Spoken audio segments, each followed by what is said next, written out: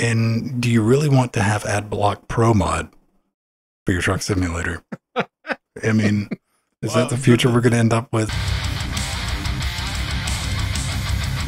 Welcome back to another Linux Gamecast Weekly, the show that covers the latest Linux gaming news, reviews, how-tos, and most importantly, whatever the hell else we come up with. I'm Vin, joined every week by the man up north, one Jordan's Fang, and on the Isle of Britannia, you know him, you love him, Pedro Mateus, and together with you, Shadow Dynamic, helping us form the button that I forgot to put on the control surface, but boom, there it is, Cocaine Voltron. All right. I got those other buttons on there. I was talking in the pre-show. Man, a lot of pre-show. Sorry about that. Go back and listen to the pre-super shows. We're about 3 minutes late to the live stream because we needed answers. You can listen to it on your Sony mini disc. Oh, dude. Yes. Right? That would be pretty meta. And I don't mean Facebook. That would be pretty easy to make. You know what? Magnetic. Let's just skip putting LGC on cassette and let's just go straight to mini disc. I think that is we'll conversion's going to be a lot easier, yes. Yeah. Yeah. But a couple things I've been playing around with. Yeah, I've been like trying to organize stuff on the Stream Deck with BitFocus Companion, playing around and all that. Have either of you ever like played Assassin's Creed to any extent, any version of them? Yes. The first one? Yeah, the first one. I think this applies to every single Assassin's Creed. There comes a point in every Assassin's life where you just genuinely can't be fucked to play it anymore. Like, all right, I'm bored. Are you done collecting birds and like notes? I think that's more of a problem with the new ones because the worlds are massive and they have the, you know, Ubisoft overcrowding of the map population issue. There's so much stuff to do. It's like they make these games and like without the notion that like other games exist. You can't just spend all your time playing Assassin's Creed, despite what Ubisoft would like. But there's nothing. I mean, there's so much. It's not even choice paralysis. I'm just sitting there like, what am I supposed to do at this point? Yeah, I got like 19 quests. Why? Because I farted at a bird, man. The loop has got a little stale. Dude, it's not engaging anymore. Yeah, like 7-8 hours. So always need something new to play. But we're going to be talking about a couple of games we might want to play in just a little bit. Anything new going on? You've rearranged your office, kind of. You're in the process of thinking about. Yes, I'm adjusting the feng shui here as it were. Yeah, Friday I decided that, you know what, I'm sick of this layout. I'm gonna move stuff around, and so I was facing a corner, and now I'm facing a wall. I gotta like change the location of this TV, so I gotta like pull the wall mount out and stick it over there. It's the whole thing. Hopefully, it will. I don't know what it will do. It will be a change, and maybe that will make my life complete. I don't know. Pedro, you've ever had that happen to you? We were talking about that before Pedro showed up. Is like you just walk in a room, you like can move a thing, you get an idea, and there goes the rest of that day.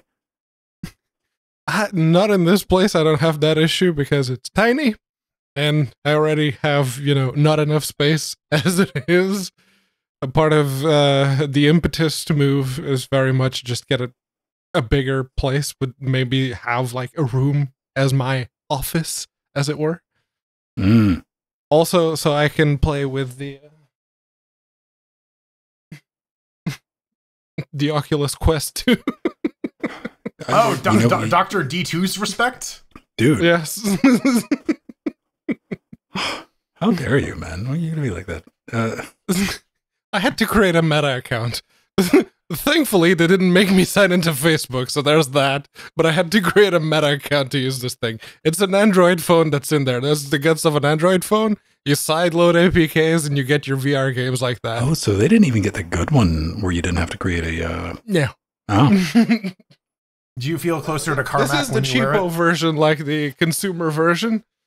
I just like that, you know, when you're not busy chilling for Microsoft, you take a break and you're like, here's some Facebook. Yeah, no, it is. If only they were paying him for that, right? Mm-hmm. Yeah. But then again, I didn't pay for the headset. It's on loan from the office, so... You're just building up for the big ice. He keeps on like taking and borrowing things of slightly higher value until he gets to his goal. But that's the thing. He's just going to drive out with an ambulance, just like straight up steal an ambulance. That one's a lot cheaper than the HoloLens. Like 10 times cheaper than the HoloLens. Yeah. just fucking like try to stuff a defibrillator like under your shirt and walk out the building. Oh, wouldn't that suck if that went off? You're like, Yeah, hey, it's like, everybody, clear. I bet you would just drop, man. It would be comical. Unlike the horse, who you just really couldn't defibrillate the horse. I mean, because A, he likes it, but B, it's you can cram as much voltage, wattage, whatever as you want through that horse. It's just gonna moan in delight because it's the Steam update. It's here. It's finally here.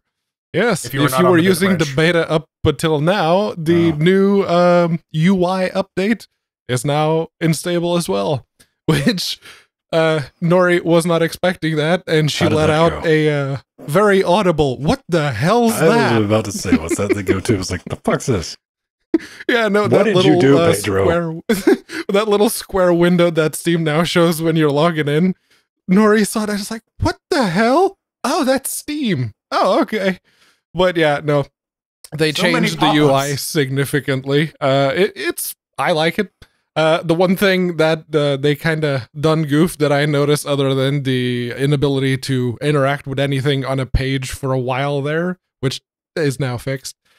You know what? Whoever's got the raging clue for Hollow Knight at Steam, we can be friends. You can come over and we'll play Sonic that the system information that Steam allows you to open up a little window to get your system information.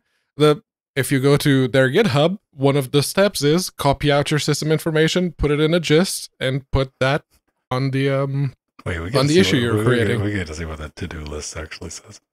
Kill the bug bosses. Damn it! Come back. Kill the bug bosses. Find more notches. Save the little green dudes. Stop dying. Stupid bugs keep killing me. Okay. Yeah, stop dying. That's about right for Hollow Knight. Stop dying. Yeah, please. But yeah, no, now you have the ability to copy text out of the system information window again, which they kind of forgot that was a thing. So that's nice. That's very nice. Yeah, I think the big change is just for me is like the overlay, the Steam overlay used to like be kind of clunky. Now it has nice stuff. As we mentioned, there's notes. You can have like it as posted in like the corner as a transparency. Yeah, it took them a little time to hammer out the bugs, but I guess they missed one when it comes to scaling. They did. They did. I mean, I like the new look. I'm like, oh, it looks different. I hate it immediately, but after a day, I'm like, oh, okay, all right. Oh, look, I mean, for me, it's like a bunch of features. Like, I don't want any of this stuff, but hey, some people might want to use it. However, I don't know if it's the new Nvidia drivers or the latest beta of this, and I've also tried it with the stable. If you were mousing over like store, library, and community, there was like a little bit of visual garble, wargarble stuff that popped up before the graphics showed up. That's gone. They fixed that. Until last night, I was playing around. I was digging around. I was doing something I shouldn't, going through the options, and I'm like, oh yeah, GPU acceleration, all that stuff on Nvidia works now. And I just enabled it. So I need to restart. I'm like, you do your thing, Valve. Do your thing, Steam. This is great. And it disappeared. Didn't come up anywhere. Wasn't on any screens. Didn't. But you know what? It docked. It docked. So I had the Steam thing, but I couldn't get to the library. I could launch a game. Couldn't get anything to open. What do you do? Apparently, you kill it, restart it again. Tried that. Can you get any ideas on this troubleshooting? Steam -- reset. That's the nuclear option. Usually just reboot the box. Oh, baby. We drilled it all the way down to just wiping out the .steam directory. Yeah. I'm like, all right, fine, scorched earth art. Didn't fix it. Then I found the error. It's like unable to authenticate with X, whatever. I'm like, what is this? All right, Google. Ended up on Reddit, strangely enough. Go back and listen to the pre-shows. And what happened is it tried to guesstimate my size or whatever. This is what I narrowed it down to. So now, unfortunately, I have two options with Steam UI for this, and it's like comically big because I have a UHD. I have a 4K consumer 4K display, but it's also 43 inches, so I don't need scaling. I can see everything. It's a big screen. it had that on like buy two. So it looked like Tonka Town. You know, everything's like big goofy buttons, and I couldn't like drag and move the window. It was broken. Found out you can do that with GDK scale, or you can do the Steam force desktop scaling equals 1 until they get this fixed. And it's not just me. So yeah, there's like 3 pages on this post right now. People going, and it's not just the Linux. Oh, right, right. This shit's cross-platform, everybody. So, well, that's the thing with this update. They have a lot more shared code base between all the various different Steam clients now. So now bugs that show up in one place will show up everywhere. You know, there's incentive to get things fixed. That helps. Yeah, you know, it does. Yeah. I mean, I was talking about this last week with like the porting stuff. You got to fix your trunk. Always fix your trunk. That's how you like cinch issues in the long term. Yeah, pretty well. Pedro, you got a Steam Deck, and I do. You like playing older games like Soap Butter Racing or whatever. Yes, that one's technically doesn't need RetroDECK, but I suppose you could launch it from there. That's a possibility. No, RetroDECK is another effort to try and create a unified-ish UI to basically get all of your emulators in one place on the Steam Deck. EmuDeck has been my choice ever since they simplified the install process. But RetroDECK is effectively just emulation station, but set up specifically to work on the deck. And I can absolutely see why you just have the one shortcut for emulation station with a nice theme preset, instead of having all of each individual emulator games populating your deck. That's fine. Or but having to go into RetroArch and yes, just having to navigate, load the core manually, do all that. No, this is the new version of RetroDECK. It's available, not 7.0b. There you go. And yeah, no, it is. There's a significant update list, which if you have like a Nintendo controller that you'd like to use, or you're using the Nintendo layout on the Steam Deck, it now accommodates for that a lot better than it used to, which is good. Yeah, that bit is a bit annoying when you're like emulating old Super Nintendo games, and it's like press A. I mean B. I mean X. I mean Y. Yeah, so having something respect the actual layout of the physical controller, very. They shouldn't even bother with like the Nintendo's, like the fucky little yellow buttons. Yes, the C buttons. They also removed their old BIOS checker, and they have a better one that should be able to better fetch and inform you where the BIOSes for your various emulators that require them are coming from. That's always good to see. And yeah, just a bunch of other like better checking for Yuzu versions. There's an about section now. Yeah, small quality of life stuff. No really major like killer features, at least none that I saw in this. It's just a lot of the teeny tiny ones. Yeah. Good to see. Yeah. Good to see. Now, a couple of new games this week, and this one is not what I wanted it to be, though. No, I thought there would be like a lot more dodging and rolling here, but it is not the case. It is Cat Souls. It is not a Souls-like game. It is a game where you play a cat with 7 lives that are your souls, and then when you use them all up, that's it. Game over. It's all done in OpenGL. It's 45 levels. Look at the kitty dying. Look at the kitty die. Yeah, you get about 45 levels of content. Hang on. Okay, dude, that's kind of glossed over that. You use your souls as a part of the mechanic of jumping through obstacles. Yes. That's very clever. Actually using souls to indicate that, look, death isn't just a failure state. That's an like actual mechanic that you need to use. It's like in the game. The puzzle game where you have to like put your body on spikes and then walk over your own corpse to. Yeah, I like games that play around with that. Yeah. So I mean, again, you get 45 levels, and it's pretty cheap. It's like $4.99 US. I think. Yeah. So you get your money's worth. Okay, this has got like I see a bunch of inspiration from like Metroidvania, Celeste. Now, Pedro, please tell me instead of a bonfire, it has a scratching post. You don't see any kind of save points other than the level transitions, which are just doors. So yeah. That was no, the Souls here is very much not because of, you know, the From Software games. It is just Ubuntu 20 apparently. What do you think about have you been back and played a little more Lies of P? Because I see that apparently everyone on the internet who's like a Souls fanatic, like this thing's really good.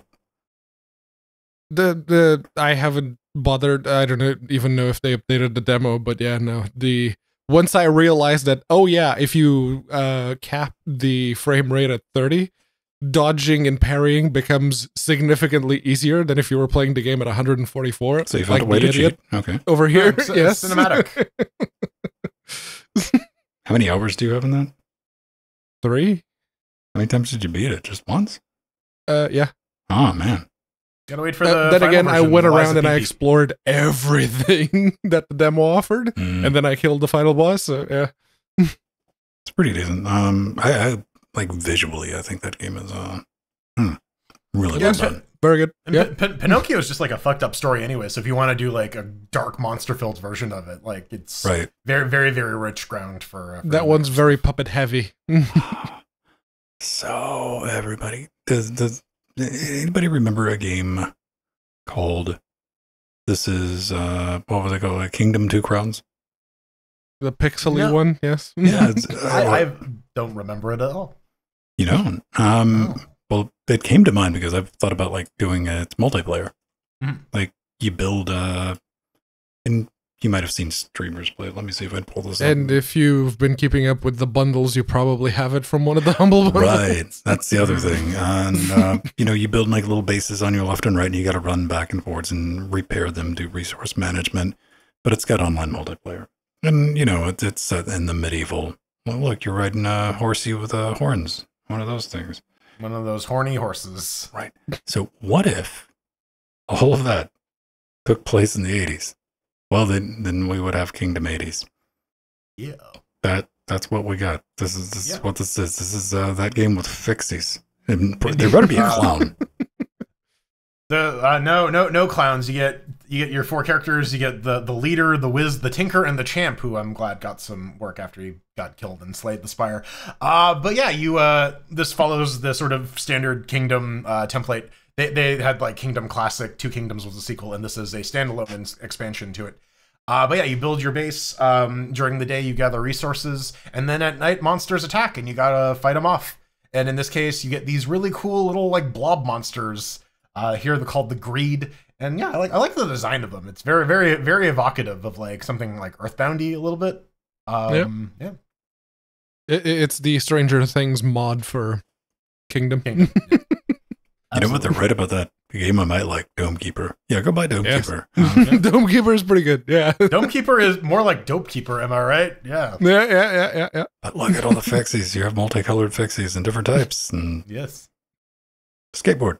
You got Yeah. the chopper. The chopper fixie. Yeah, apparently there's like different bikes and skateboards as like mounts that you can get. It's the whole thing, and it's a pretty like deep game in and of itself, so you can get lost in here for You're into one of those cutting bleeding edge versions of Ubuntu 1904? Oh. 19.0.04. 04. Oh, that elusive one. 4 gigs of space. It's pretty small. Does it have a pitch online? No, this is only single player. Who earns? I guess. Well, that's unfortunate. Maybe we can talk about like other kinds of, I don't know, end of the world stuff. No. No, all right. Post-apocalyptic scenarios. The Last of Us, we got a new patch, and you know what? Let's just stop that. Let's hit Deck.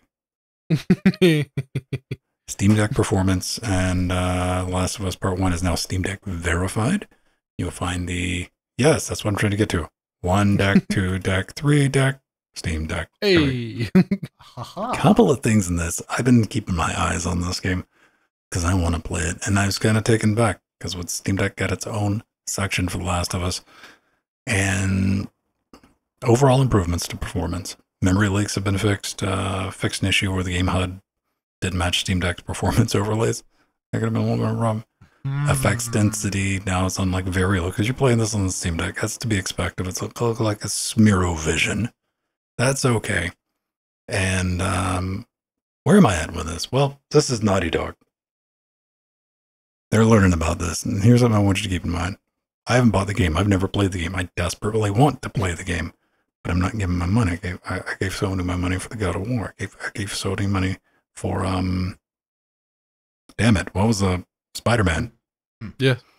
Then I learned my damn lesson. That's where I'm at right now, because we're about halfway in to the 6-month cycle until Sony gets a game that is going to be kind up and working. It doesn't matter who's porting it. It doesn't. Naughty Dog or the company that they bought. Iron Galaxy. This is the one that they've been using for Uncharted and this one as well. And apparently they're still wrapping their heads around porting these PlayStation 4 games to PC. They are. I looked into them. They are actually a pretty like well-established porting house. They do mostly do console ports, but I guess this is like the first batch of PS4 games that they're getting their hands on. Well, I mean, this is Naughty Dog doing this one, right? And Iron Galaxy. Yeah. But Iron Galaxy is the porting house. I think they're like, I don't think Naughty Dog is going to be doing any sort of the like Windows platform specific stuff. It would just be like, we don't know. Yeah.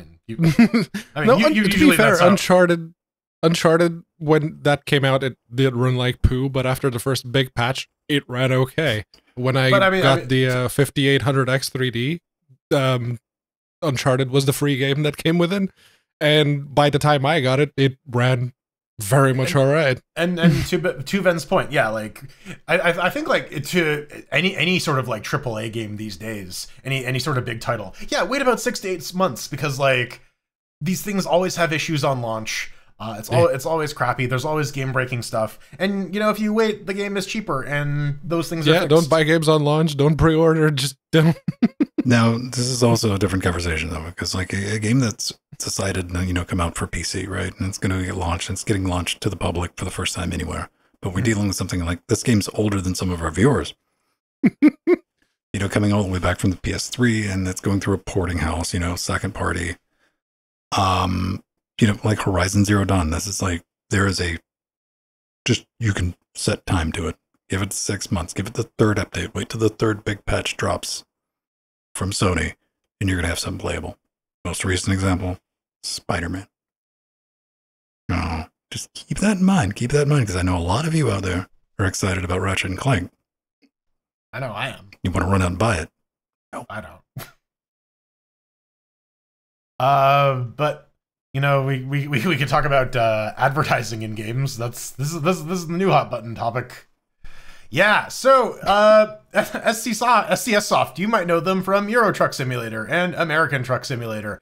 And you might have noticed, if you were playing these games, at least American Truck Simulator, that there have been some new billboards coming up on the sides of the road here, advertising for actual jobs for a logistics company, providing a route to get your commercial driver's license and become an actual trucker instead of a simulated trucker. And yeah, that's some vertical integration right there. Because like we were talking about this a lot in the pre super shows, because it's a pretty broad topic, but like taken on its own, taken as like just an individual fact, this doesn't seem too bad, right? Trucking company wants to advertise positions at their actual company to people playing a truck game. Seems about right. If maybe convert some hobbyists into actual career people, recruit some people, everyone makes some money, it's happy. But this opens the door to a conversation about like native advertising in games. And what does it mean when you pay for a game? Like you pay full price for a game, and then you get ads on top of it. And in addition, Euro Trucks, or the truck simulator games in general, they're very DLC focused. They make their money by you buying the base game, and then if you like a particular model of truck or whatever, you go buy that one. And that's how they make money. Now they're introducing this new like revenue vertical. Does this mean that the game is going to get cheaper? Generally not. Generally things just become more and more ad driven, and you also have to pay for the privileges of like not seeing ads. They're disableable right now, but will that always be the case? It may or may not be. I mean, I first heard about this on Google News, and I just glanced over. They're like, hey, they're going to be putting in actual like recruitment billboards from this company. So I'm like, oh, that's kind of neat. More and more I got on about it. And I read this blog post, and this blog post just hits you the wrong way right out of the gate. And you're like, why are you writing it like this? It's like, this feels skeezy. What are you up to? What are you up to? What's going on? And you do that, and you're like, oh, no, this is our first test. We're putting the mechanisms in place. Really? So, but we're going to be very particular. Yeah, that's targeted advertisement. That's what this is. That's what it is. You can spin it any way you want. And why should Jordan's got good points? Why should you care? That's why you should think about it. What's really rubbing me the wrong way is a $20 game with a couple of $100 worth of DLC. And they're not one. Because, you read the blog post here. It's like, everybody's happy about this. Everybody's cool about this. Not one, but two blocked threads by the game developer where people were decidedly not happy about this because they're looking down the road. Like, what does this open up for? And do you really want to have AdBlock Pro mod for your truck simulator? I mean, is that the future we're going to end up with? Is that where we're fucking at in 2023, where you got to get your AdBlock Pro for your fucking video games to play it without getting... Well, and then the new DLC doesn't work if you have AdBlock enabled because it checks for it now. So you get that whole it comes up with a little pop-up, turn off your AdBlock or so you can play the game. Right, it deflates one of your fucking tires. Yeah, the gas prices just like jack up to $9.99. Yep. Whatever, right? Like, you only have reverse. Admittedly, okay, the whole censoring people and locking down the threads when people are just voicing their discontent, that's not cool. I think they already did ads for their own DLC on those same billboards in the game that are now just advertising for an actual real world company. And part of me gets it. It's like, okay, that's one more way for them to get money without the players needing to spend more money. So, that bit I can see. But yeah, I could also see why people don't like just being directly advertised too. Then again, we live in the age of AAA games and whatnot, just outright charging you $70 for the game itself, having day one DLC ready to go, having microtransactions in the game, and still putting advertisements in the game for other shit. Hello, EA. How are you this morning? Are you not thirsty for a tall can of Monster Energy drink brought to you by Death Stranding? We were talking about Uncharted earlier. Remember the Subway integration?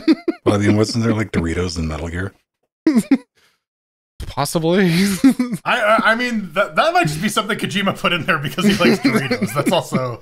So here's something that nobody's really touching on. What type of metrics are they going to be offering to potential advertisers? Because they got your account, all that. They know where you drive, what you're up to in the game, what your likes and dislikes. Ad views. If you take like how many players actually drove past this billboard or stopped. I mean, yeah. What is it going to be like? Ram the Monkey billboard? I don't know. I did a little bit of research. There's a community-made mod packs for like realistic billboards. Eat more chicken. Yeah. And on the face of it, this looks like something like, oh yeah, I get it. Let's recruit some people and all that.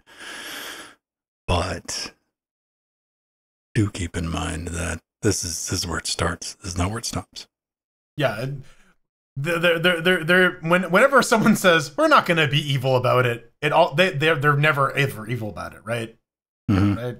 Yeah. And when your community comes out, don't start locking down threads. Be like, these are naysayers and troublemakers. They have no, fuck you get form for. When you start doing that, that's when people get real angry and they start being justified in their anger. Dial back some of the 10 God bullshit. All right. Right, Spez? Looking around it. Everyone loves it, Jordan. It's 100% unanimous. Yeah. Or, sell it. Be like, listen, here's why we're doing this. A, we like more money, but B, we're going to give you that multiplayer option that people have been asking for 10 years. Euro truck jousting simulator? Yes. We're going to smash the trucks into each other? Absolutely. We're going to get the Smoking Bandit DLC. It's going to be awesome. All right. So, yeah, look forward to that. Coming up next, another thing you can look forward to is the Nvidia 4060 release, because you absolutely want to buy one of those, it's right? Cheap, man. Shut up. It's so cheap. Are you feeling like a freak on a leash? Well, you should be. Not really. It's a Linux gaming podcast. You probably should stay away from the intermissions. I don't know. Don't watch us live. Don't do that to yourself. Doing you a Whatever cappella, like a cappella version of Freak on a Leash in Portuguese, like kind of has me excited. I mean, it was Freak on a Leash already has the acapella section. So if you would like to head on over to patreon.com/LinuxGameCast. I don't know, man. I don't know. I'm kind of thinking, hang on. There we go. LinuxGameCast.com.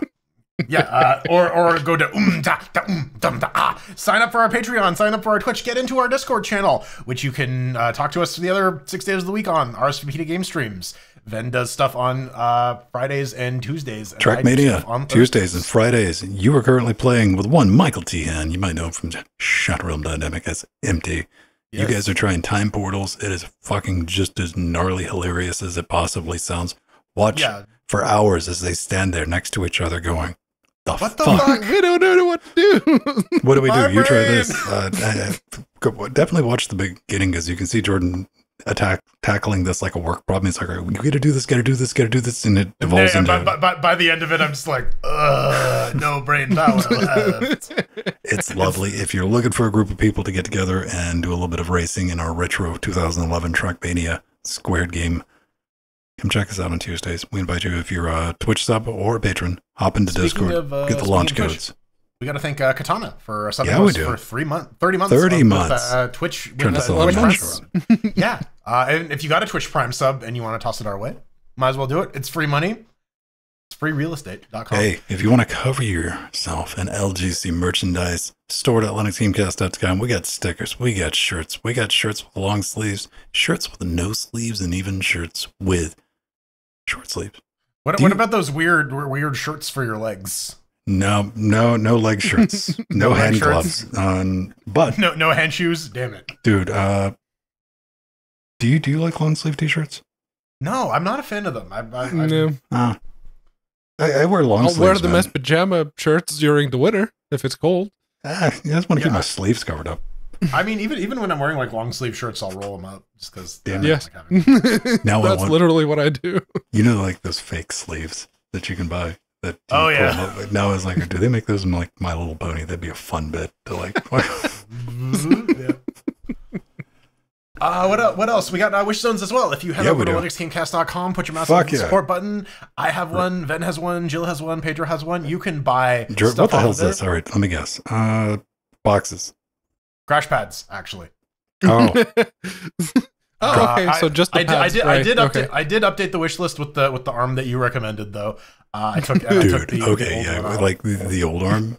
So yeah, Jordan and I both want for different. I mean, space saving. I want to get microphones. One for Jordan. You want Jordan. You want to get closer to Jordan's face. Head over to his wish zone. Hook him up. Closer to the face. He'll even have to thank you and read a little note. I got to do the same thing for the studio, but I found that one arm. Low profile swings out, instead of these guys, which are like hanging over everything. You got to watch out about scissor arms. Yeah. And I'm like, let me do a little research on this company. And why was I doing it? I'm not gonna lie. I was like, maybe I can get Jordan a free sample because we get hit by these small companies all the time. They're like, hey, shill our product. I'm like, you know what? Like, there you go. Like 2 of their social media accounts were just like banned, man. I'm like, probably not somebody we want to even buy stuff from. It might be a problem. So there's an Elgato. I'm like, I'll probably pick one. Let's see. What do we got for Pedro? Pedro always wants RAM. Shoes. Yes. Bags. Laptop shoes. bag. It's a thin, low-profile laptop bag. That one's probably going to be my next purchase. He's walking uphill to the NHS barefoot both ways. Buy him some shoes. with a file in each hand. Yes. Good old double file Mateos, they call me. Pretty much. I got one for the studio where I desperately, I got camera lenses. I got, speaking of vinyl, like mass loaded vinyl. That's my kind of vinyl cameras. I got some audio interfaces. Shoot a laser at it and it won't melt. The big thing I want and I need and I'm saving it for right now is that Epic motherboard. Everything else I can swing. The Super Micro is not fucking coming down. I thought they were going to have a little bit of chill with these motherboards, like with the new Epics coming out. I'm like, can we get like $300? And they're like, no. For a company called Super Micro, their prices are pretty shitty huge. You know what? I think they're reasonably reasonable. For an Epic board, yeah. Yeah. I just wanted to make the joke. Oh no, you're 100% right on that. We appreciate your support. Come say hi. hang out with us in Discord if you want. We're there. We treat it like Slack. That's where all our conversations happen. And you're welcome to participate. Let us do what we do. Thank you. There we go. No mattress ads this week. No My Little Pony sleeves either. We do got a shill for our favorite leather jacket, though. Yeah, we do. Everyone, prepare yourselves for this. Breaking news. The excitement is palpable. We're talking about a 4060 has been moved up to June 29th. It was originally supposed to launch in July, but nay. Nvidia wants to get this in your hands. Now, admittedly, this was kind of surprising. This part was. By end of the month, yeah. Not the... $299. Mm-hmm. Now, this is the 4060 non-TI version where they still... This thing's shipping at the end of the month, and they won't tell you how much memory RAM it has on it, which probably means 8, possibly 6. And holy hell, can you just imagine how slow this thing's going to be, considering that the 4060 Ti was like, I'm kind of the same speed as the 3060 Ti, you guys, just $100 more.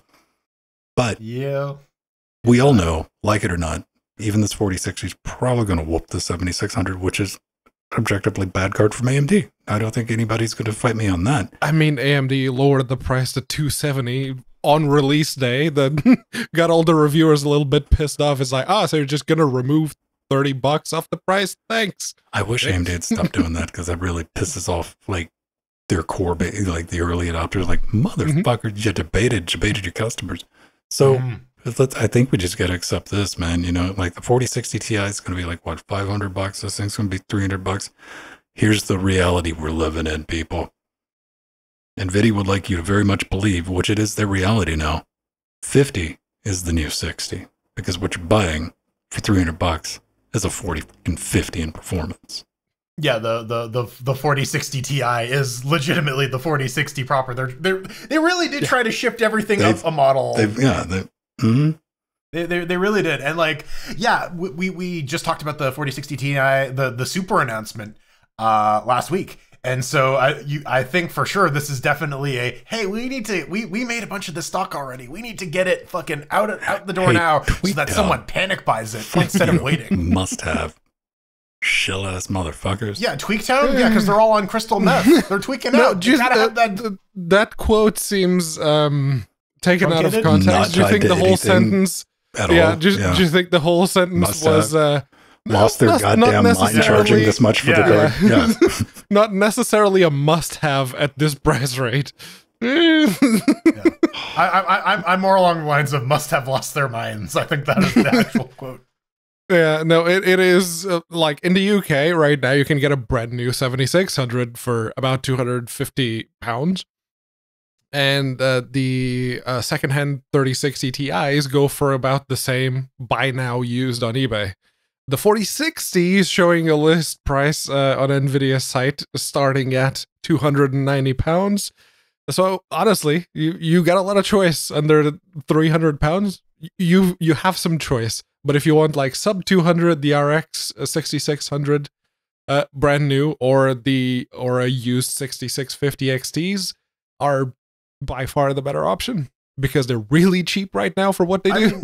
Hell, you can get 6800 XTs for like real cheap now as well. Yeah, you can get those for under £300 now. So yeah, the market is saturated, and like Nvidia and AMD are not coming out with like really compelling alternatives to stuff that's already present. No, what they had was like 3 years of really bad pricing, and they're like, hey, these are slightly like $5 cheaper than the stuff that we've been releasing previously, and it performs not like $100. Not at all. I mean, this is like the same when we came from the 10 series to the 20 series, man. They were leveraging DLSS and ray tracing, which were not really good at all on the 20 series. I'm not going to pretend they are, and I have a 2060 Founders Edition, so you know I can speak from experience. But the price jump, you're like, "Rrr!" And I feel like they've done this with the 40 series, like DLSS 3 and ray tracing. I'm like, that's neat. What about rasterization performance for the 99% of the games where I don't have to worry about like your locked in bullshit all features? of my old fucking games, right? Yeah, right. Yeah. So I mean, the best like bang for buck, as much as Nvidia would like to pretend this doesn't exist, Nvidia card that you can get right now is just a used 3060 Ti. If you're in North America, man, you can get these things, you know, under $300. Yep. Yeah. Yeah. Like, if you can live like, in their 8 gigs, do it. But no one's excited about your fucking $300 4060. They're really digging in their heels. They're really trying to like move that price point up. We're not going to buy it. Okay, the one thing this pandemic thing taught us for those 3 years where we just couldn't buy anything was patience. You have you a can market, get another you got a few consumer years base, you got a group of people that we've learned how to wait, even if you didn't know how before, because you didn't have an option. And I think like the mentality has shifted now, especially with like Steam Decks and APUs. Good enough gaming is kind of it. You don't necessarily need to. People have learned to deal with what they got. Yeah, you don't need 1080p 60. 720p 30 is fine on a computer that you paid like $300 for, and you can play most. Or even for people without like deficiencies, you've learned that 1440 120. Like, you maybe can cut this down to 1080p 60. Yeah. You're like, you know what? This isn't that bad. Maybe I'll just keep using this hardware. People aren't going to bite. Nobody's got a value. Like, we're living in this world with the A770. Again, I'll bring this up until this. That's a good value card right now, which is weird against modern lower mid tier. I should point out offerings from both AMD and Nvidia was the A770 from last gen. Yeah, the 750D and the 770 like are still trading blows with this, and like we're all we were talking it up like last year, like, oh man, these cards are not going to survive in 2023, 2024 when they have to compete against like new stuff, and it's like, well, it turns out we were wrong. Yeah, it turns out both in price and in performance, Intel's doing pretty okay. Yeah. I mean, I'm pleased as punch. Like we were all writing Intel off, and then it's like we waited a little bit, and we're like, oh, it turns out not bad at all. Give it some time. And then they're like, hey, here's a $150 card or a $200 card with 12 gigs of VRAM. Yeah, you want this? Scott brings up a good point in Discord. Is AV1 Intel were the ones that led the charge with AV1 on the GPUs. They get out the door first. I mean, that's a hard thing to fucking sell anybody on because. Yeah, what are you going to use it for? But I got it. Shut up. I can do it. I can AV1 all over my fucking house, man. Shut up. If you're doing no, Steam doesn't do AV1. Transcoding your media. But Jellyfin, NB, that kind of stuff. Yeah, my buddy does that with. He got one of the. What was like the really cheap Bifrost one, like the one with the mismatched cooler. That one's on. That was the Acer one. Acer. Yeah, This one. This one, dude. This thing's on sale right now for $339. Okay. But yeah, no, it wasn't this one. There was like another one that was like the 740 or whatever. He got one of the real cheap one. He got one of those for like a. Oh, isn't there like the 380 whatever that? Yeah, there's the A380, the 750, and the 770. Those things are like 99p. Yeah, no, but for like MB transcoding, like if you just want to do AV1, like it's fantastic. Yeah. Or the new A60s, yeah. Yeah, I mean, if you can get your hands on one of those, I think if you set up a little stream box in your house, though, that's a bit overkill. at least with the other one, you can play some games. I mean, for the price, I mean, yeah, it's like 130 for the A60N. So yeah, you're not breaking the bank, and you're getting a significant performance, and you're getting AV1, and it's in a single slot. Yeah, that whole like lower mid-range to lower segment is just fucking being ignored. You know what? Here's what you really should do, people. If you got like a Jellyfin, you get a transcoding box, man. Put a fucking 4090 in that bitch just to piss your friends off. That. I mean, if you're doing that, can I also have $500, please? If you got money to piss away, then I could use some. Speaking of money, that you don't necessarily piss away, but I mean. Sometimes it's better to have people do things for you. And that costs money. Cheap. Yeah. This is one of those cases where sometimes you don't want to put in the work to look at all of the different PCB makers. Maybe and how I'm much scared my soldering iron will melt my vinyl record collection. Your laser soldering iron. But the Alpakka controller, you may remember it. It's right here. Thank you very much, Input Labs, for sending us the review unit. I pick it up literally every new game that I play. This is the first controller I play. I was thinking about that. Did you have to like write them back and be like, "Do you want this back?" No, I never asked, and they never asked for it back. So it's one of those situations. Yeah, where, tomorrow a brick is just going to find its way through your window. You know, I just imagine somebody from there, like, what they watch the show every day, and then they're like, "Yeah, he still hasn't sent that thing back." Yeah. Hey, if you want it back, you let me know. Okay. If you want it back, you can pry it from his cold, dead hands.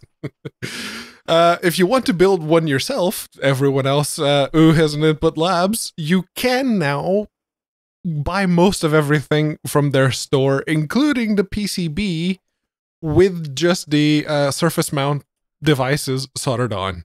The through-hole stuff you'll have to procure yourself, or you can buy the complete pack with the Raspberry Pi Pico separately from them as well. So, yeah, it's about 34 euros, and it is just like the base PCB with just the surface mount stuff. It's the Pi Pico is probably going to be the hardest one to get in stock anywhere else. Pi Picos you can get. Oh, you can get them now. Okay. Yeah, Pico. Yeah, they don't do enough to, or industry really wants them. Yeah, that's basically just like the raw Arduino competitor. Like barely any CPU on there.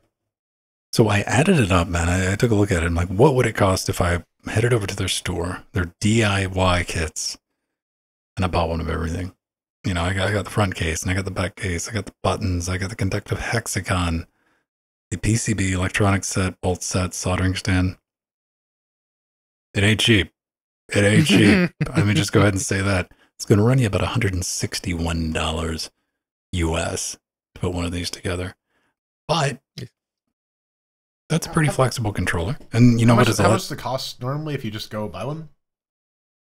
You can't just buy one. It's completely DIY. Mm-hmm. Like, weren't they offering some print service, or I guess that was parts? Third parties. You can use third-party print services, and you can give them something like, I don't know, PCB away. Hashtag not sponsored. You can just send them the files and the list of everything, and they'll effectively just pre-solder everything and just send you the bits. You know, even ordering something of that's still cheaper than a 3D printer. So, you know, if you're somebody who wants to do something at home, there you go. Go check it out. All this is going to be in our show notes after the fact. Now, I saw this come out. This is something Jordan's going to give you a lot of information on. The Tilt 5, Jerry Ellsworth. This was like one of her little ideas when she was at Valve. And I was kind of shocked to see it like show up. I'm like, oh shit. I thought like they just kind of fizzled out, right? Yeah, but apparently they have a product now that you can actually purchase. This is the Tilt 5. It is a virtual augmented reality board for playing board games, role-playing games, basically any sort of augmented reality games. They show you their little video demo here, which you can't see in the video version, but you can set up. They have like an inbuilt version of Catan, because fucking of course they do. Every board game platform ever has their own version of Catan. But they have the software. It will run on. They give you an Ubuntu version. They also give you the scripts and the non-debified version if you want to try getting this up and running on another distribution. They also have a bunch of the Windows drivers as well. But this isn't Windows Gamecast. We're not talking about this shit. As for content, they actually have quite a bit of stuff already present. Especially through one of the apps, Tabletopia, which is a board game engine for building AR board games that have a bunch of other games implemented in them that you can buy as DLC. So yeah, it's definitely interesting. I think like for me, the thing that's most exciting is the potential for like having this on like a fuck network. Yes, home invade. We're done. We're done. Home invasion. I saw that one. Yeah. Indeed. You're going down, Red Man. Santa. It's like Hitman Go, but with Santa. It's crazy. Yeah, network multiplayer with this would be like really, really cool. The other interesting thing is they have this like wand style controller, which I guess it seemed a little weird at first, but it makes sense. Like if this is, you actually have to interact with stuff on the board game, so like a point or something probably makes the most sense from like a user experience thing. Yeah, overall, you can pick it up for about $350, which is, pretty reasonable for like a boutique board game thing that you can use to play a bunch of other games. Yeah. How much is that multi-pack? How much is that? 2 people, $660. So it's a bit of a jump. How much is that 3-pack? $900, I guess. if we're just adding $300 every time, I don't know. 960, yeah. 959 for the 3-pack. You can get a game board for $69, and you can get a smaller game board for $59. Yeah. I was pointing out, this thing started life at Valve, and just to give you a good idea, like good guy, Gaben is, Jerry was working there and she's doing the thing, and I was like, yeah, we're going to go in this other direction with VR. We're not going to mess with the AR, which turned out to be the, index and all that fun stuff that we ended up with now. But she's like, yeah, I've been working on this, and she went and talked to Valve, and talked to Gaben, and Gabe was like, yeah, take it with you. You can have it. That's pretty solid. Like a lot of companies, they have like the IP like, restrictions in the contract. You made this Activision, yeah. So yeah, it's a lot more affordable than I thought it was going to be. Like $300 for a 1-pack, and you can't get the headsets and the controllers separately yet, so you might want to wait on that. But even at that price, $1,000 for that 3-pack, so it's about 63.97 Hollow Knights. If you want to play with one before you buy anything, though, right? This is something that you want. Absolutely. Yeah. But it seems expensive, but there are some fucking expensive board games too. Like if you're going to be engaging with this as a hobby, there's already sort of like an implied buy-in price. So having something like this, it's like a couple $100 more, but like grand scheme of things, it's probably. I mean, if you only play one game, yeah. Yes. Yeah, if you only play one game, most board game people don't. But I mean, if you're gonna pay $1,000 to play one game, I guess Fortnite people want to talk to you. Like Tim Sweeney is really interested in becoming your friend. Well, here's what I'm thinking. Like, let's say you bought like 3 of those $100 board games, and like, is that a complete kit enough for everybody to play, or did anybody have to buy additional stuff if you get multiple people? In for the Tilt specifically. No, for the actual board game. Board games come with enough pieces for like however many players they support. Yeah. Like some board games are like only 2 people, and they're usually cheaper than $300. Depending. It depends on the board game. And like when we were talking about this in the pre-super shows, and the example I brought up was Twilight Imperium, which is like a $200 board game, and it has like a lot of like huge physical pieces to it. So something like this would be very, very useful, and like having like rules automation, so you don't have to have every single fucking rule of the game in your head. You can move stuff and it will like auto calculate things. Like there's a lot of cool stuff that you can do to make board games a lot more accessible with a platform like this. And I'm very excited that something like this exists and is like usable. Well, my first thought is like the setup by itself. Like, okay, let's get the boxes set up, drop the mat, cut on, done. Let's go. Yeah, pretty much, right? Like the time to set up as well. Like I was mentioning, like the rules automation stuff in virtual tabletops. That would be good. Huge. And the reason I think, like, you probably get like a couple of different games that you would want to play as like physical board games themselves. I'm trying to give you the tools to arm yourself for the mental gymnastics of buying a 3-pack. People, come on, I'm trying to help you out here. Yeah, listen, we're all gonna do it, man. You just gotta get balance this out, right? But here, I guess the other problem is if you're gonna buy the 3-pack, you have to have friends. Hard mode. Or family. No. You can just have people captive. That's right. That's right. Torture your children. I mean, that's basically what making them play Monopoly does. The glasses are USB 3.0. There's no bullshit weird connector or anything to it. Just plug it right into your PC or whatever you want to drive it. Excellent. You gotta love that. No weird proprietary connectors. Does the Facebook VR have like a weird proprietary connector, or is that just no? It's USB-C. Okay. At least they didn't fuck that part up. No. I'm sure there's versions of it with like a triangle connector or some shit. I'm like, But yeah, that one specifically is just an Android phone, so. So what if you just want to generate a simple dungeon? Well, you could go to tinykeep.com/dungeon for the web-hosted one, or you could check out this GitHub project, Graph Dungeon Generator, which is a tool to generate dungeon-type structures using graphs, like the mathematical graphs, not like bar graphs or whatever.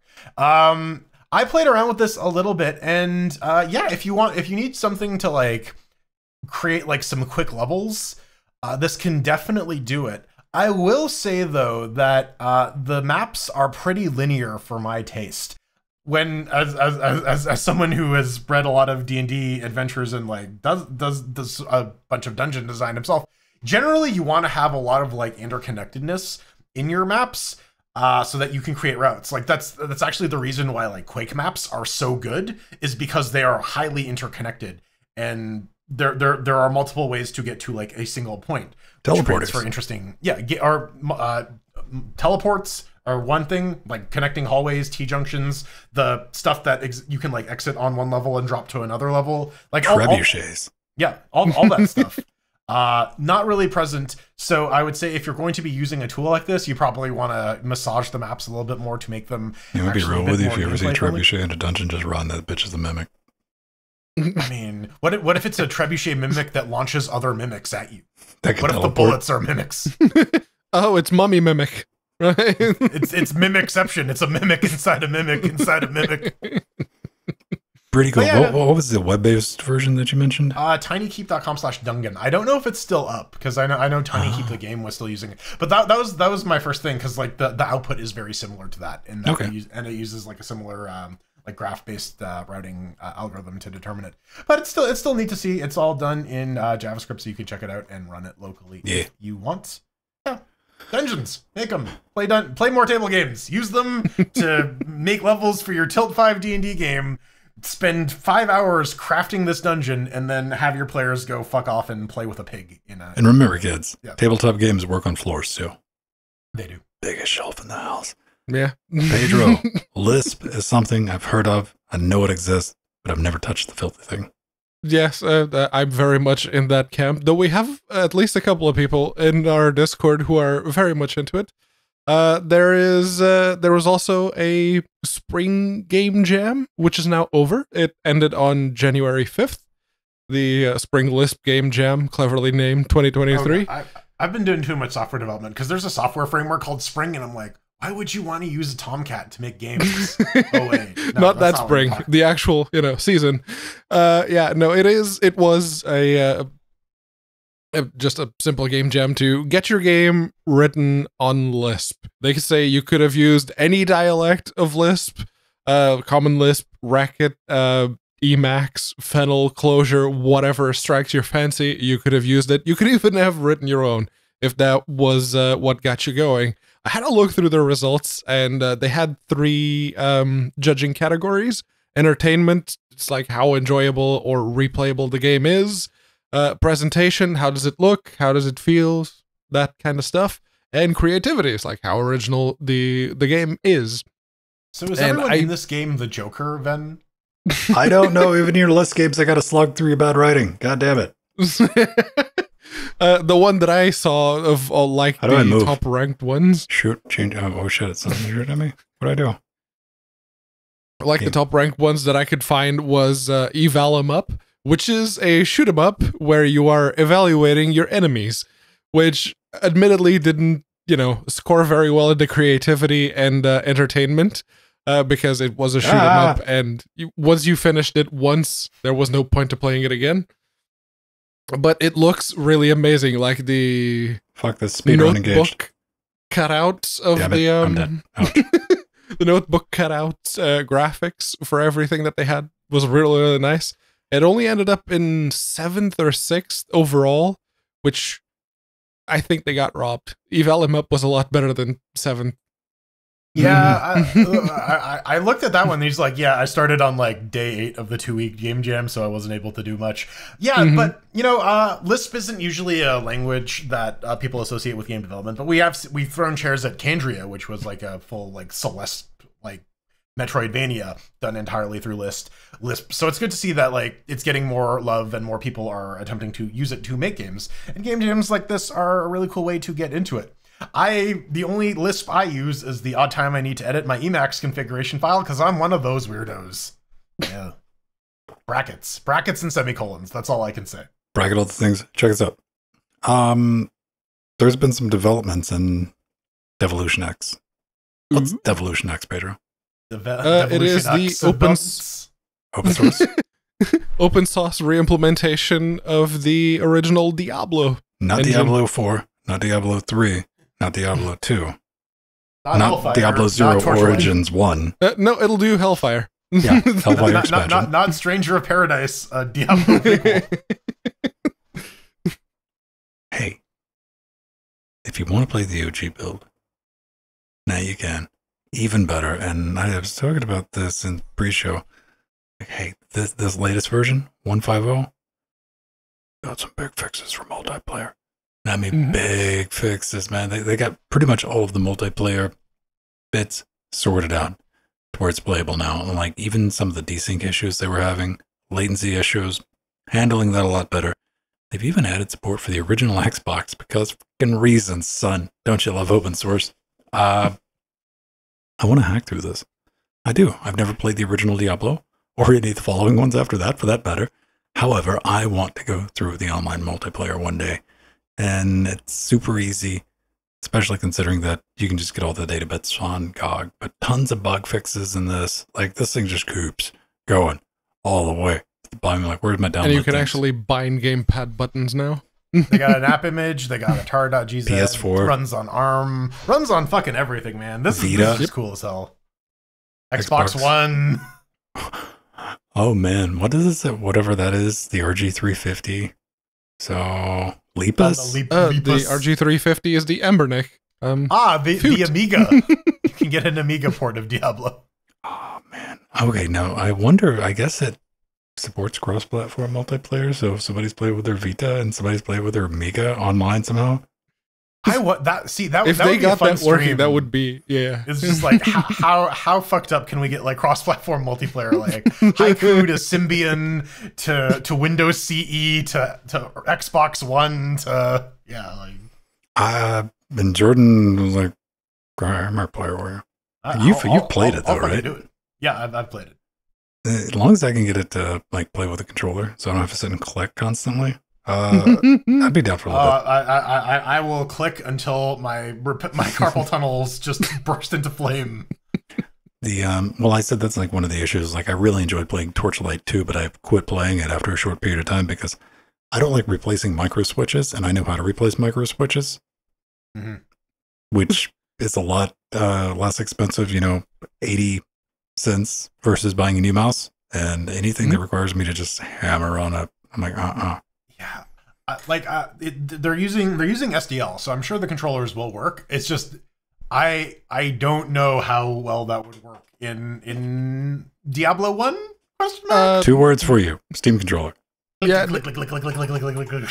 Even without the Steam controller, when you get close to anything, you could just have the highlight. It's like, okay, you're selecting this, and you can just have the one click Yeah, on one of the triggers, for example. But I want to go. I'm sure. But so like here's the thing though, is like D1 didn't really have hotkeys. You had like left click and right click for your powers, and I remember there was a lot of like juggling between all This the has got power a lot sets. of quality of life shit added to it like that though. A lot. Yeah, lot. So maybe, right? Like I haven't looked at When I streamed it, the developer actually went on the comments and like, okay, here's all the things that you didn't mention. The scrolling, the ability to scroll with the scroll wheel, the like being able to interact with NPCs, being able to sprint, being able to have all the quests available right off the bat instead of just getting random quest assignments.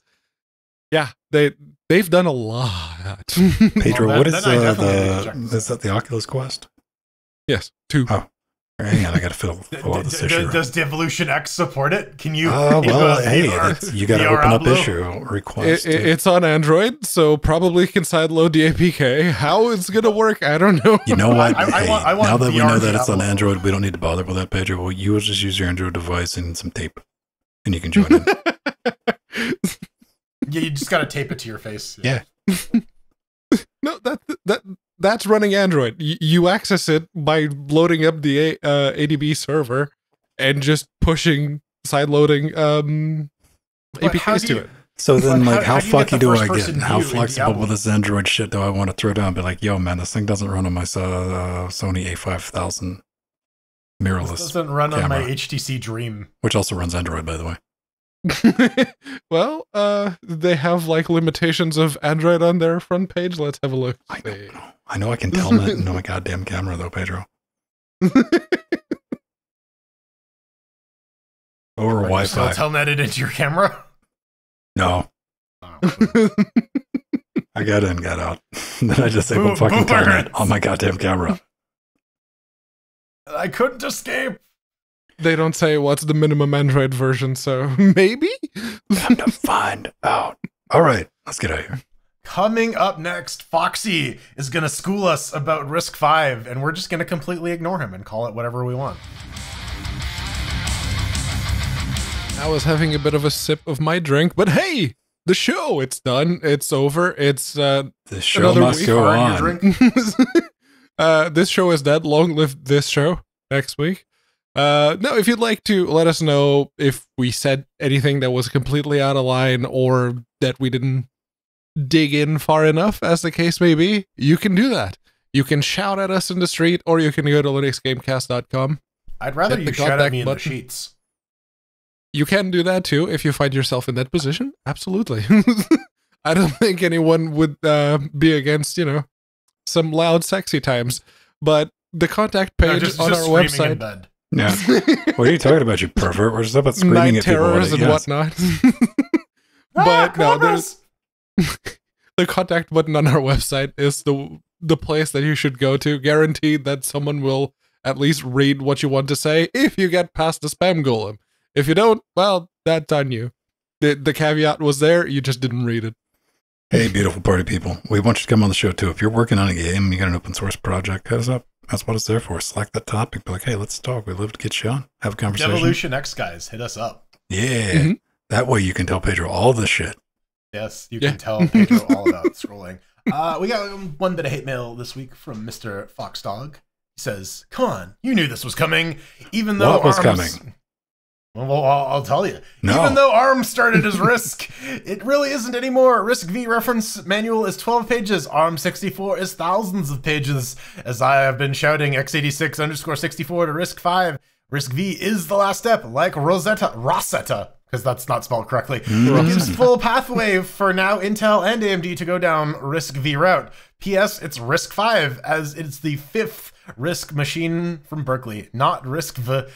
Paterson made me say that. Well, you know what? As we were talking about, like Total War Warhammer versus Total Warhammer, I'm just gonna call it RISC-V, man. You can't. I'm just gonna call it RISC now. I'm resetting the timeline. Fight me. It's just RISC. Yeah, you're gonna Mortal Kombat this. Mm-hmm. From now on, we're just gonna call RISC-V Mortal Kombat 12. That's right. I mean, it's going to be ARM. It's going to be RISC. It's like, whatever. By the time this shit gets mature enough to... then I understand a lot of people getting, like, really excited about RISC-V. But, I mean, you were going to see some really cool stuff come out of it because of the open nature of it. But the stuff that you're going to want, stuff you're going to really want to fucking play with, stuff that gets made that you want to put in your desktop, that shit's not going to be open.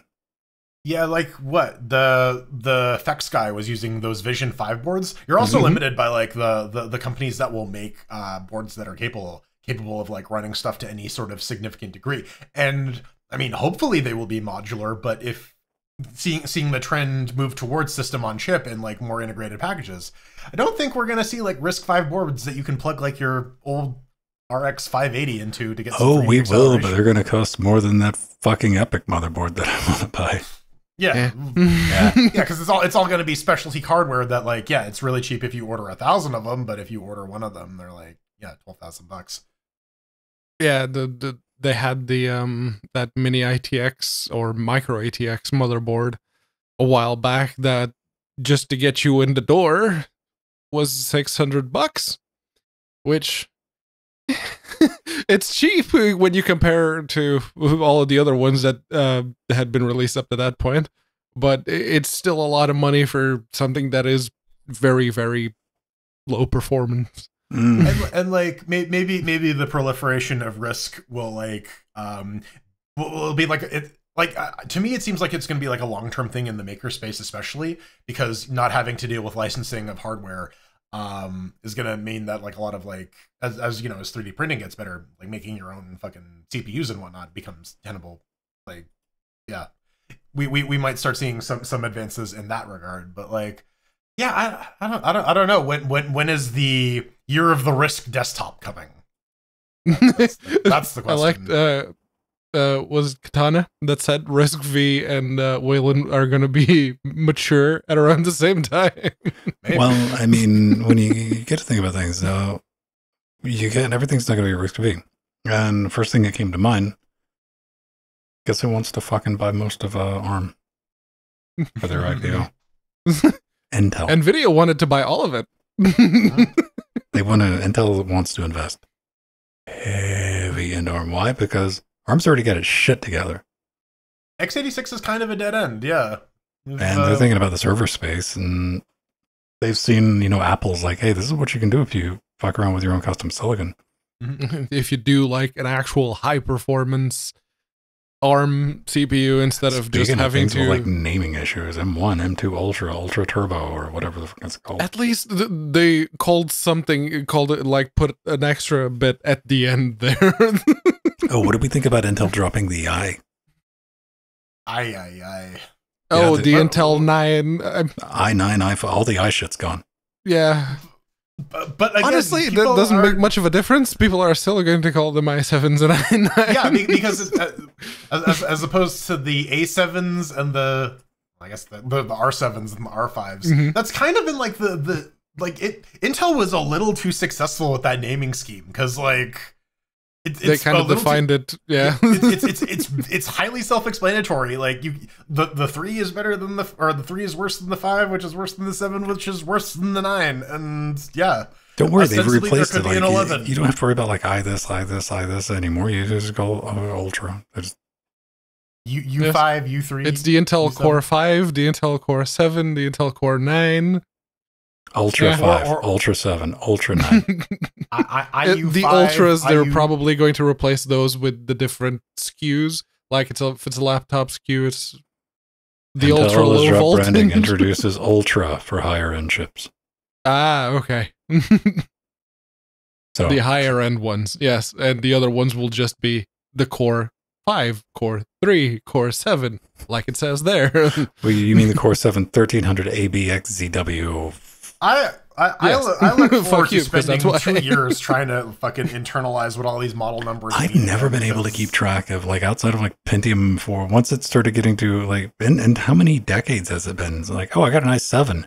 That don't mean shit. Well, yeah, it's the 7700U or the. Talk about something that needs like the date next to it. The i7 2000 to what that is the full thing, because you have i7s that are now 16 or 12 core. You have i9s.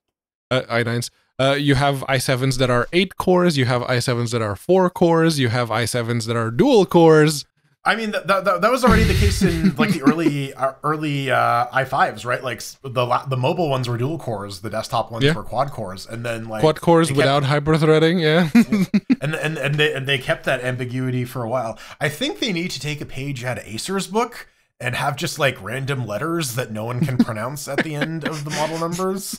It's a great way to make sure that you have unique in general, model not just Acers. Acer's especially egregious. You know what? At least you can ballpark what the fuck generation an AMD CPU was. A little bit, yeah. Yeah. Like, starting with, like, the Zen, even back then, like, with the Athlon XPs and, like, the Athlon 2s and Bulldozer. The 1090T, the 69 or the 6300X or whatever. Like, yeah, the 8150, the 8350, and that's kind of where they called it. Oh, there was the 9590, 99.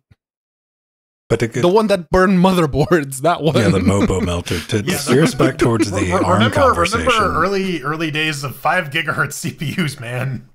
To steer us back towards the ARM conversation is both AMD and Intel a decade ago were both working on ARM. And they've sold that off or discontinued it. Since then, they're like, oh, shit. You know, somebody's like, fucking told you. No, AMD like was trying to go like hardcore into heterogeneous compute like they had their own like ARM Opterons and shit. Yeah. We'll see. I don't know. It's all happened before. And it'll all happen again. Isn't that right? What kind of architecture do you think the Cylons are running? Are they x86? Are they RISC-V? RISC-6? Because, you know, number I'm 6. checking the time. Maybe we'll get enough time. Maybe like 3 minutes and we'll get to roll some credits. But when are we going to hit Moore's Law? On ARM? Theory, I mean. With a truck? Pedro, you sound like you want to intelligently reply to that question. That's the thing. Are we going to hit Moore's Law with x86-64? Yeah, I don't think we've already hit it. We've run it over, and we've already dug a grave and put it in the ground. But with ARM and with RISC-V, that probably won't be for a while. Do you think we were going to solve it with like chiplets and cores? I mean, more was talking about like transistor counts and like transistor counts. CPUs, okay, let me rephrase this. Let's say I didn't say anything about Moore's Law. And then what are we talking about? That's why I need to redefine it. Commonly accepted, when you tell somebody about Moore's Law, they know what the fuck you mean. But this show being this show is, when are we going to run into an actual performance wall?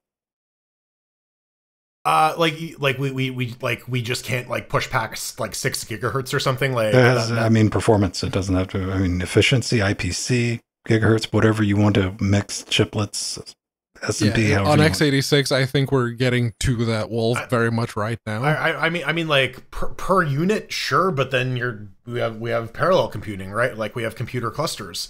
So on your desktop, on your mobile phone. I mean, kind of, yeah.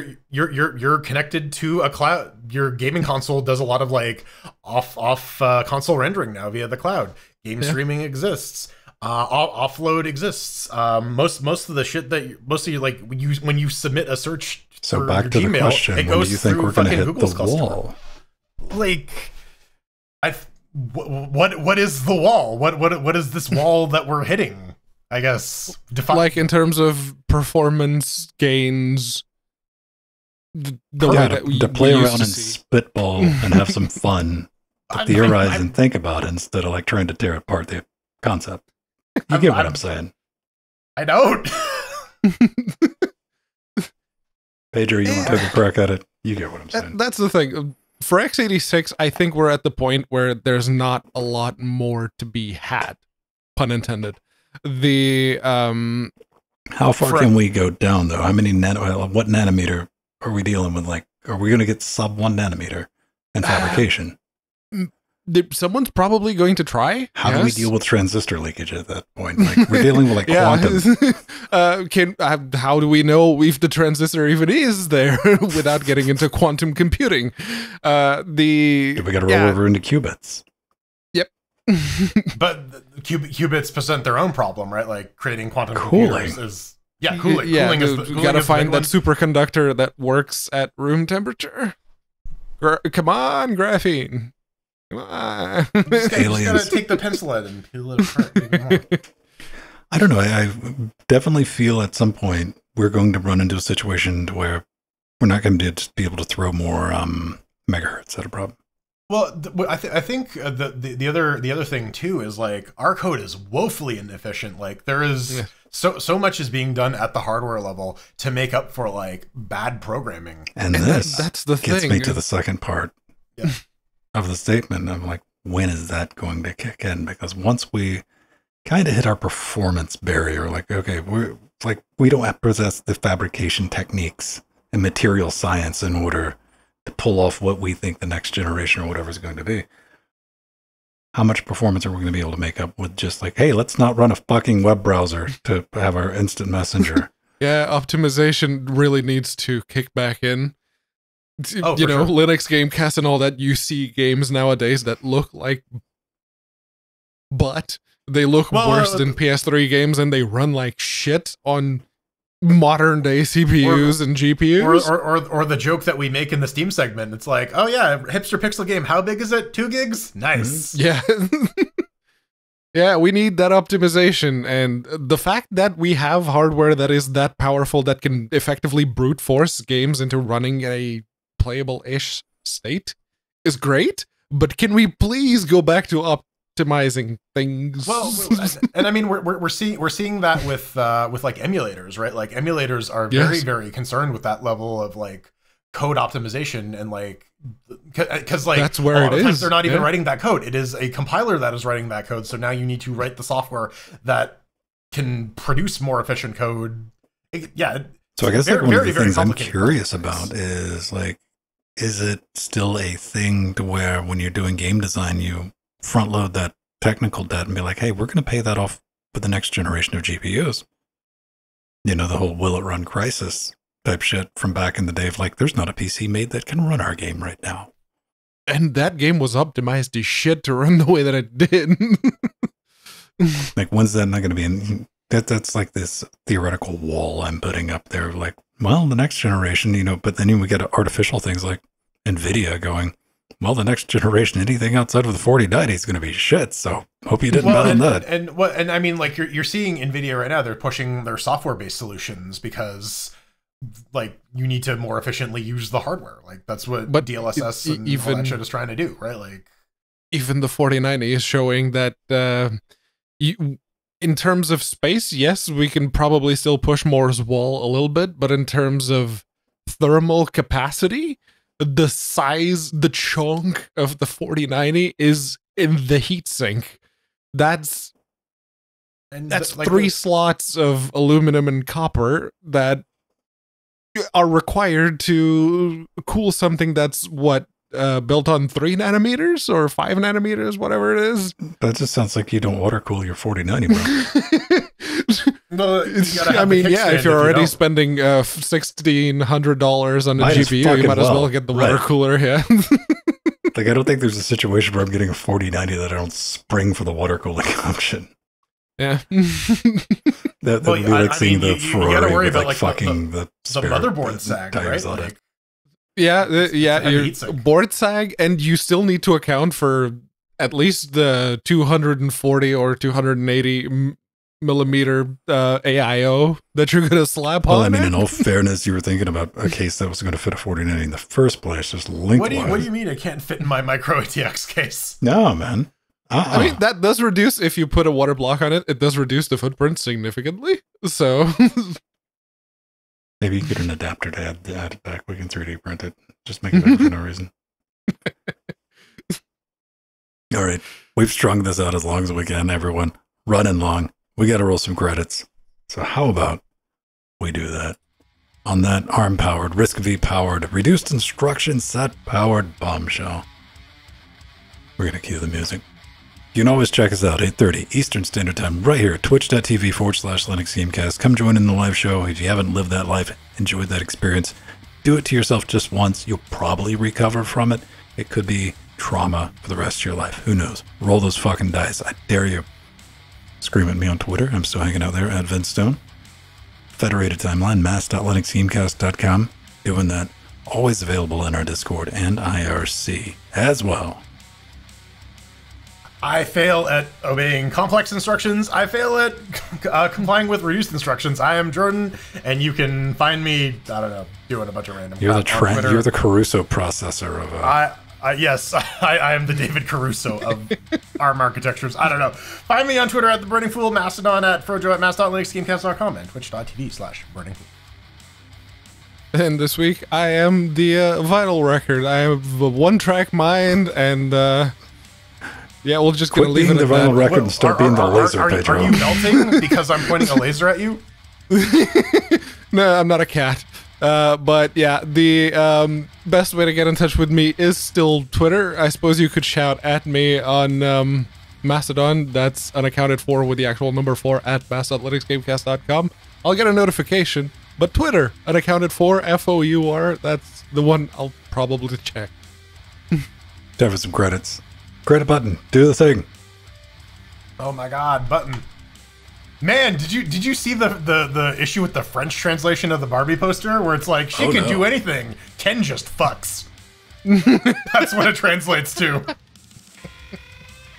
Oh, we gotta thank our advisors. We gotta thank Omegas and Arthur and those are YouTube short.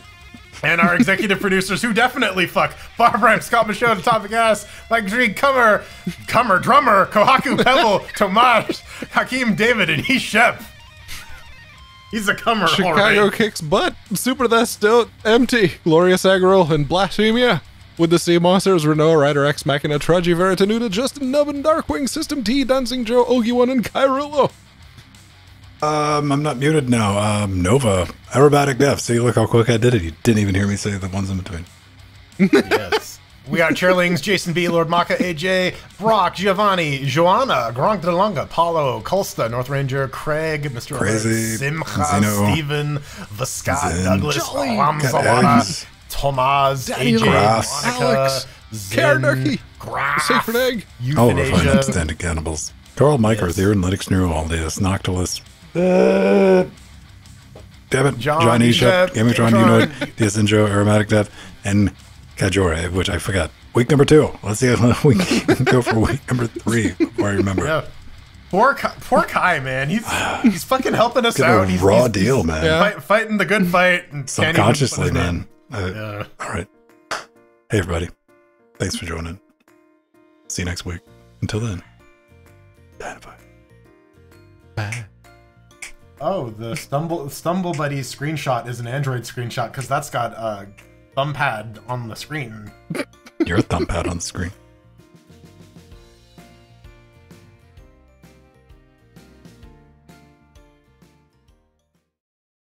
5 dudes.